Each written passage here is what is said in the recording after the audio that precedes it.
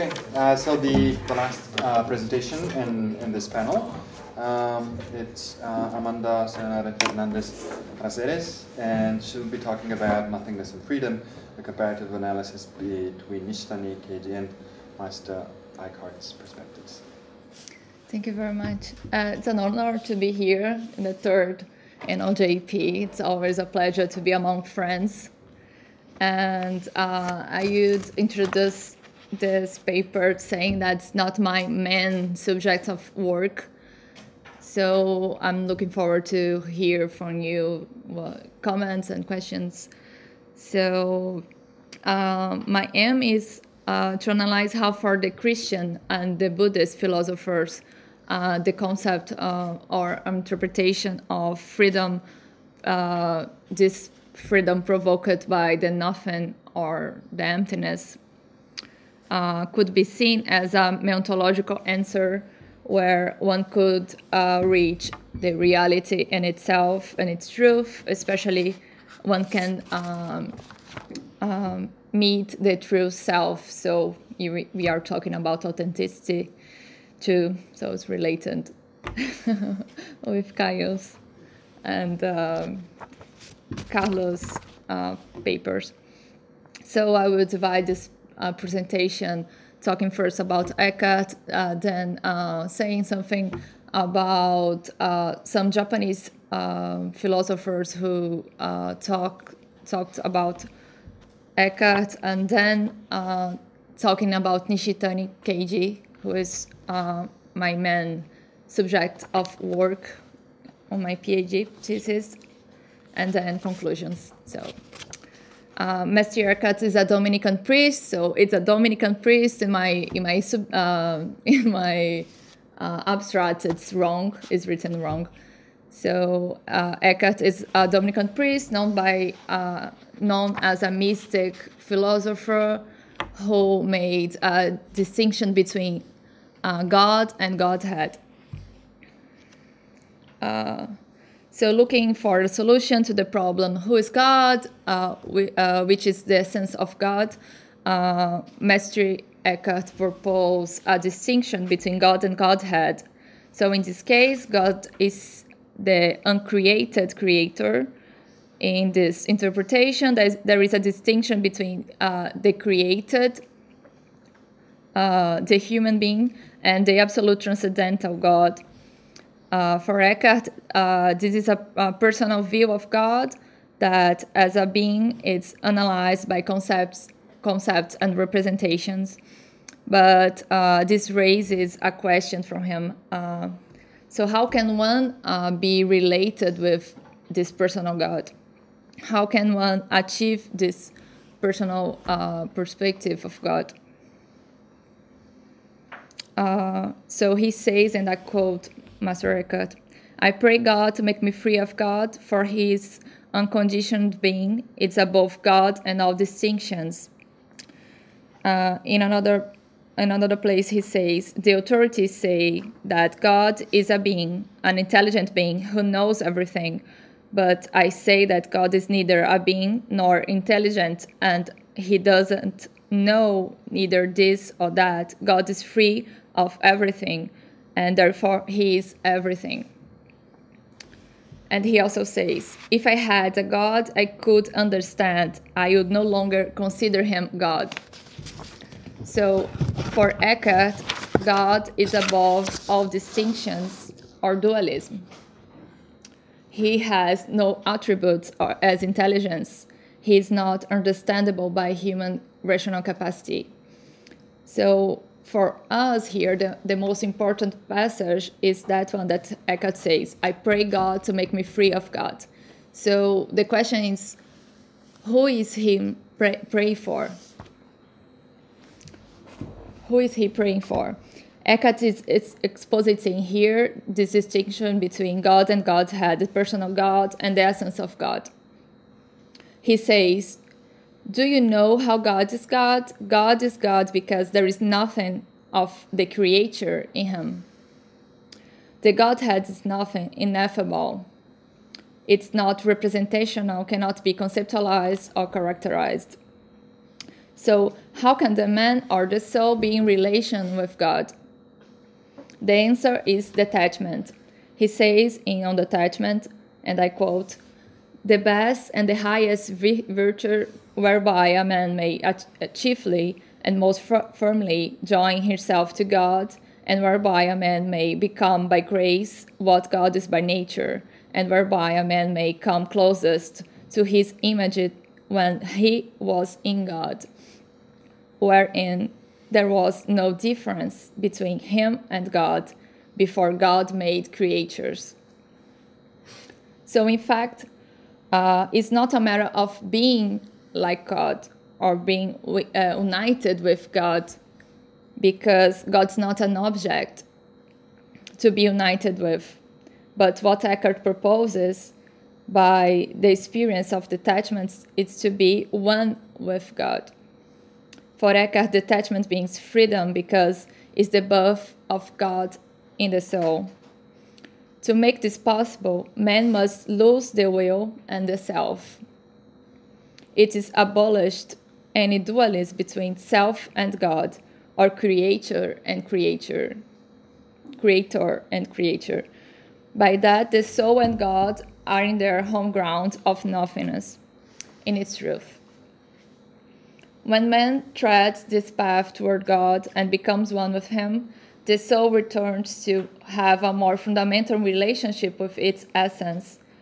In other words, the Godhead and the soul become one, which enables man to be what he is in his essence. For Eckhart, this means freedom. When Eckhart says that God's nothing, clearly he's not saying that there is no God. In fact, what he aims is to keep the mystery that is in the secret. So this freedom is a freedom from all created things. By being detached from all beings, man comes closer to God and as well as to his own ground, which is nothing. So freedom means freedom from the will, from the self, the creation perspective, and the illusory God. So Eckhart's negative theology and the relation with Buddhism, it's not a new subject. In fact, D.T. Suzuki, in his book Mysticism, Christian and Buddhist, sees similarities between Eckhart's pure nothingness and Shunyata. Shizutaro Ueda, third generation of the Kyoto school, he also he wrote a PhD dissertation about Eckhart and several other tests about the relation of the medieval philosopher and the Buddhism. However, my aim here is bring some questions in light about the concept of freedom relating with Nishitani's perspective.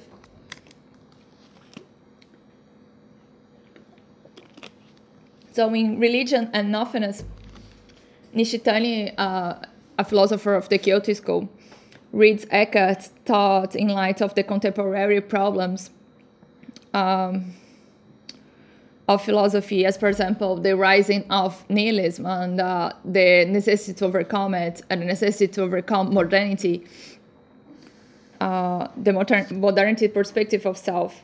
So Nishitani looks in the West for a more accurate, according to him, a more accurate answer to the problems that are radicalized in the modern era. What in fact could be seen as anachronism, because Eckhart wouldn't have the modern elements to develop a critique or to think about these problems. Eckhart is well known by some important Buddhist philosophers and had his thought characterized by Suzuki, and I quote, his thought is closely approached Buddhist thoughts. So closely indeed that one could stamp them, his thoughts, almost definitely as coming out of Buddhist speculations. So Nishitani in 1938 published an essay titled Nietzsche's Zarathustra and Meister Eckhart. It was short time after he came back from his studies with Heidegger in Freiburg. And besides that, in Religion and Nothingness, Nishitani characterized Eckhart as who offers us the most radical example of negative theology. Nishitani says, in our times, when human subjectivity and the confrontation between the subjectivity and God have become the great problems that they are, the thought of Meister Eckhart seems to me to merit serious reconsideration. So, however, he seems to read Eckhart under the influence of the Buddhist thought, maybe because of that he uses the same term that was known in the philosophy of Nishida Kitaru, absolute nothingness, to designate the nothing of the Godhead in Eckhart.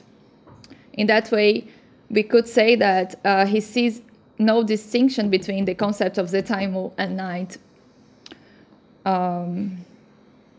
So as we said, Nishitani is looking for a perspective which would overcome the problems, and I quote him, hidden at the ground of the historical frontier we call the modern world. In other words, the Cartesian dualism and the egocentric modern subjectivity, the problem of the nihilism, and especially the problem that would be in the ground of all these contemporary issues, the ontological perspective. For Nishitani, the solution to these problems would be in the encounter with the field of emptiness, shunyata, where the reality has no substance or essence, the things are in their home ground, where everything is connected or related in interdependence.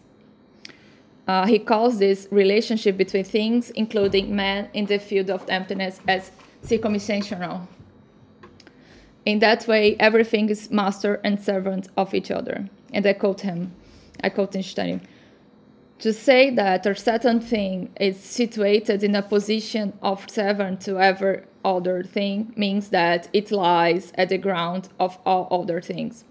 That is a constitutive element in the being of every other thing, making it to be what it is and thus to be situated in an opposition of autonomy as master of itself. In other words, it means that everything possesses no substantiality in the ordinary sense, that it is a non-self nature. It's a being in unison with emptiness. It's a being possessed of the character of an illusion. Everything, as he says, everything is it's empty in the way that everything is related. But how to achieve this perspective capable of overcome the most basic foundation of the West philosophy, as the concept of self or ego, nihilism and substance?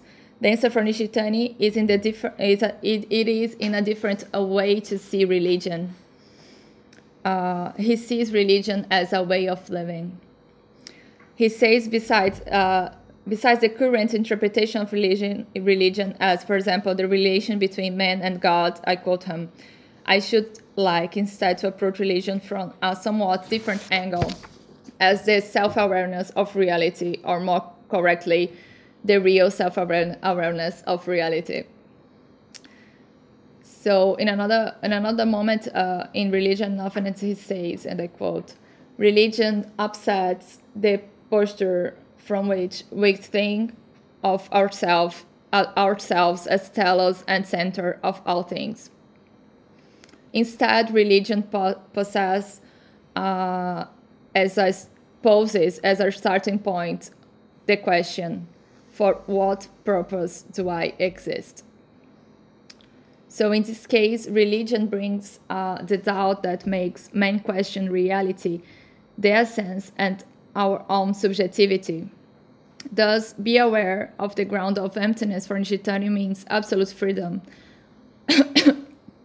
Freedom of the category of concepts and representation of the ego's perspective. Freedom of the the category of substance. For Nishitani, freedom means that we and the world are in our home ground, and in that way we can be in our true self and realize the reality in suchness.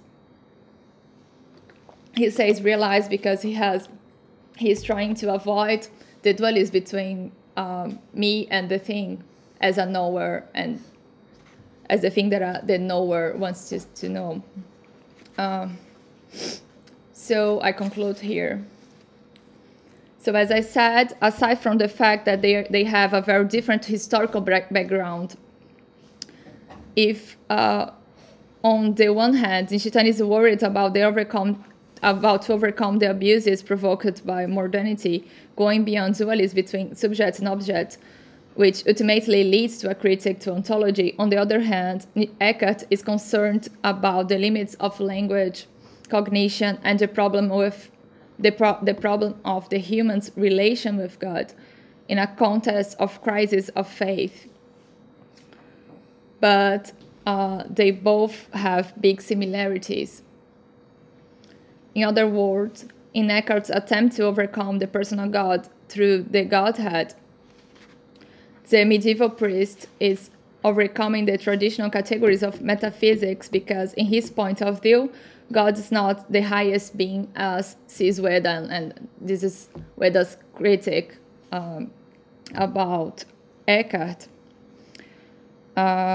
So it's not a highest being, as is Veda in his critique to Eckhart, nor a substance or a thing.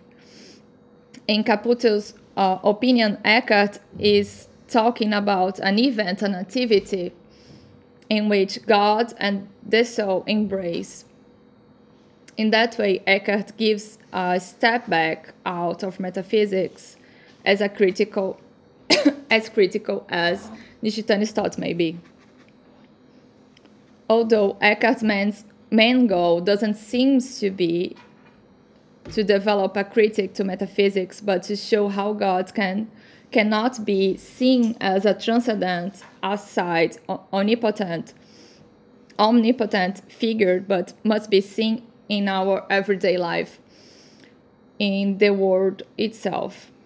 In this sense, as many Buddhist philosophers after him confirms, his ideas are not far from Buddhist speculation. So it is interesting to point out how both thinkers with cultural, religious, and historical divergences could also, from a distinct philosophical question, agree with the importance to reach freedom by the experience of nothing or emptiness. In that sense, Eckhart and Nishitani has in common a religious-oriented thought where a negation results in an affirmation. The encounter with nothing or emptiness is the most elemental one, considering that it means freedom from the illusory point of view of representation and transcendence, confirming the encounter with our home ground right here in the everyday world. Thank you.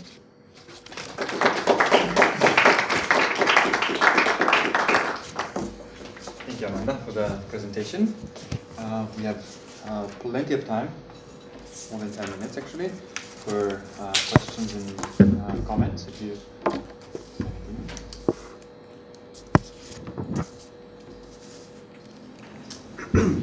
Thank you very much. It's very interesting, and yeah, it's definitely a connection between sort of Nishitani and Eckhart when they sort of have their ideas of sort of becoming one with God or one with emptiness. So I was just wondering about whether you'd consider that actual freedom. So for me, it's not trying to conceptualize. It's not so much ontological freedom, but sort of comfort. Comfort. So in a sense, they're restricted. So when you think when you're at home, so you think in terms like a home ground, when you're at home, you're kind of restricted by walls, but nevertheless you feel comfortable there. You feel that like nothing is going to like trouble you. So I don't know if it's actually should conceive of it as like freedom, sort of being at one with God, or sort of arriving at the home ground of existence, because you then realize that whenever you act sort of on the home ground, for example, you have sort of commitments to things which you're related to. So I'm not too sure if it's actually freedom or not, or whether we should use like another term to define that, such as like emptiness is comfort, or being at one with God is comfort instead of freedom. yeah, what I mean by freedom is it's related with how be in this home ground in nothingness could be seen as a authentic way of being, because in both thinkers this could be seen as being in our truth, right? In our true way of being. So we would be free of this bunch of concepts, like I mentioned, like representation, like substance. So in that way, this freedom would means freedom from the ontological way of see the reality. So I don't necessarily see like freedom as always like a positive thing. So it can be that, so we think of in the West and sort of the breakdown of the loss of the teleological end. So I think that people believe that sort of God made them, and that kind of gave their lives purpose, because you live according to God's 10 commandments and then you'd be rewarded with eternal afterlife. So people find comfort in that, but they don't necessarily have freedom because it's something they have to do. So they don't necessarily live a good life, but it's not a bad thing, but they just don't have freedom, but they have like an end goal. So I wonder, maybe it'd be better to think of it in terms of that as opposed to, I see. maybe you could think of it like teleologically rather than in terms of freedom. Yes. But if I can mention something precisely to that respect, well, it's interesting that you put it in terms of put it in those terms, because it's true that if we want to talk about freedom, we need to understand, well, what's the I mean, it's impossible to talk about freedom without talking about will. But that's probably a clue here. What constitutes a free will? That's another way of saying what is freedom, how to attain freedom. And in a certain way, Eckhart deals with this, if I remember well. There is a book chapter written by a Colombian philosopher, Margarita Cepeda, last year, I think, and I think it addresses precisely this. Even though her topic is not directly Eckhart, she's quite inspired by Eckhart thought. The idea is, her question is, what kind of will is a will of God that I could accept, that I could freely accept? And she compares the God of, well, she goes back to the case of Abraham when the sacrifice of Isaac, and she asks, well, at first it seems that's not the kind of will of God that I would accept, because it's immoral. God asks Abraham to kill his only son, sorry. That's unacceptable on moral grounds. Well, it's more complex than that, but anyway. To go to the point, she says there's a difference between the God that tells Abraham, go and sacrifice your only son that I promised I would give you, and the God that finally says, stop, don't sacrifice your own son. And I think the difference is, or the way she diagnoses the difference goes in line with Eckhart's thought, in this sense, that the will, first, in the first case, human will is sees the will of God as something outside, as opposed. While in the second case, the will of God is my own, the nature, the bottom, or to put it in Nishitani's terms, the home ground of my own will, manifests just as it is. Not in terms of concepts, but really as it is in nothingness, so to speak. And I think that Nishitani would agree, because it seems that the way he analyzes, in another context, law, the mechanical law seems to go in line with that. There's quite a difference when we see law as something opposed to us, that imposes over us, and as something that is within us, and then we can become the actualization of the law of nature. And the transformation is radical. In one case we are slaves, we are merely marionettes, and in the second case we become free. I think that, well, I strongly agree with you in the sense that, yes, this is freedom. Eckhart is talking about freedom here, authentic freedom. But it's freedom that changes radically, because it requires that we become free from the constraints of the mode of being from which conceptual thinking emerges. And it's a radical change of mode of being. It's not only a matter of the limits of conceptual thought, but it's an ontological matter. Thank you.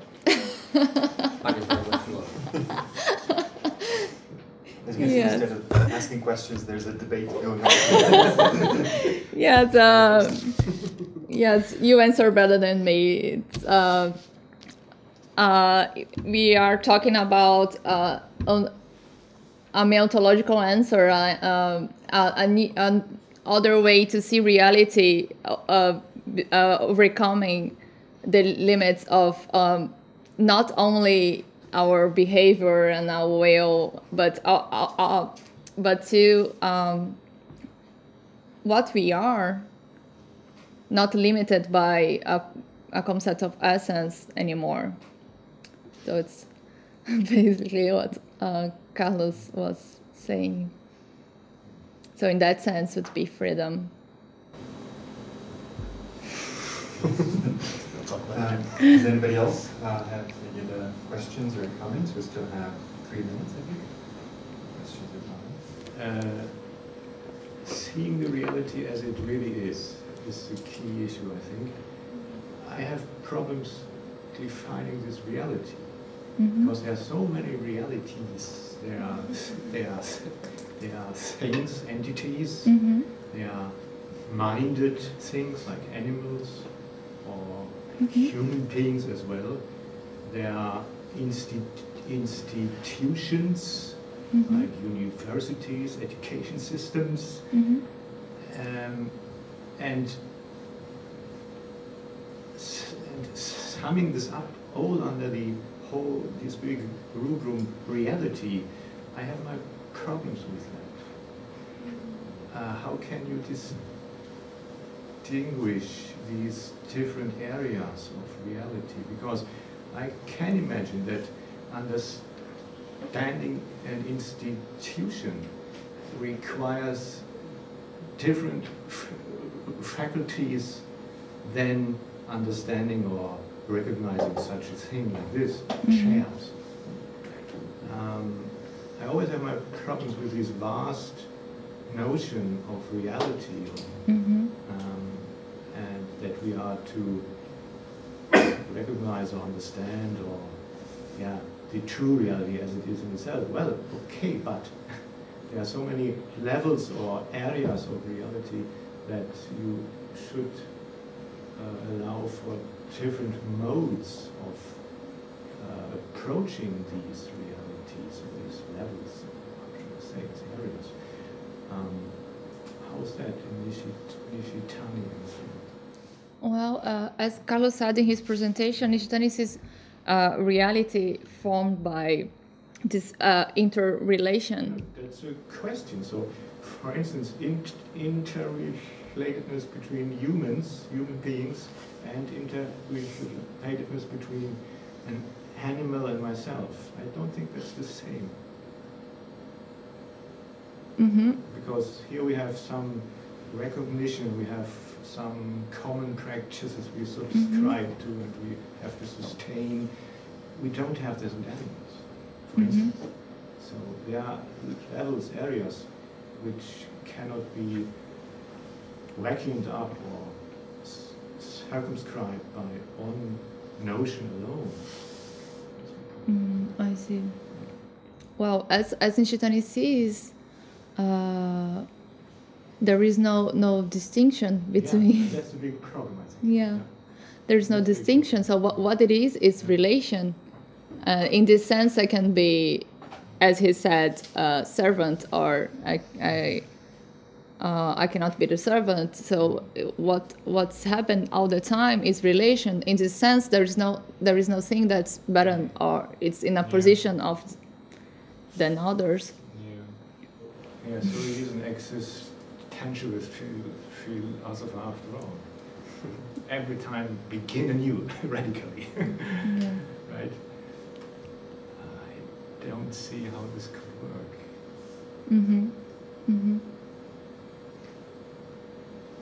Well, it's something to think about it. Thank you for a comment, very powerful comment. Okay, and with that, I'm sorry to interrupt this, but we have to stop. We're actually out of time. Thank you very much again for this for the presentations. Thank you to all three presenters here.